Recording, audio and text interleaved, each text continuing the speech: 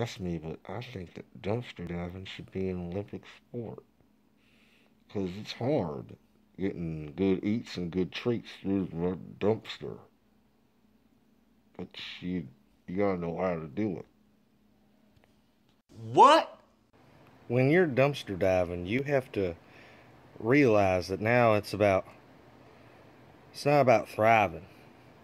You know, thriving passed you a long time ago at that point. You know, it's about surviving. Okay, it's about rolling up your pants if you have any and just diving into that dumpster and getting dirty. I just got out of a dumpster, you can probably tell. That's why I'm posting this video. I found this awesome phone. I don't want you to take this the wrong way, but I think that sounds a bit creepy.